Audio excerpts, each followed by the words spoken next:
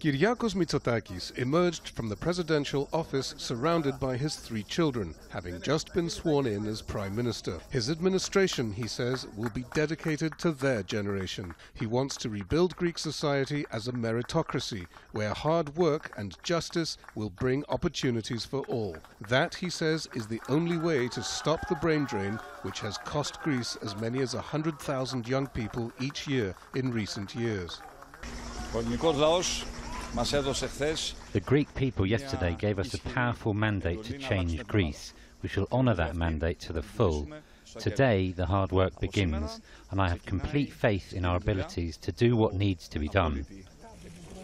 To honour that mandate, Mitsotakis has promised a series of reforms that will attract investment, boost growth and create jobs. Kyriakos Mitsotakis' premiership begins now. This administration plans to move fast for immediate consideration, tax cuts, getting tough on crime, and controversially allowing police back on university campuses. Police were banned from campuses half a century ago after they forced their way onto the Athens Polytechnic to quell a student sit-in. Syriza leader Alexis Tsipras says he will now focus on moulding his party into a centre-left progressive alliance. Neither leader will have much of a honeymoon. Instead of allowing Parliament to go on a summer break, Mitsotakis plans to start a new plenary session next week and table his first bills soon after. Ultimately, Mitsotakis says, he will have to approach Greece's European creditors to persuade them to lower Greece's debt repayments.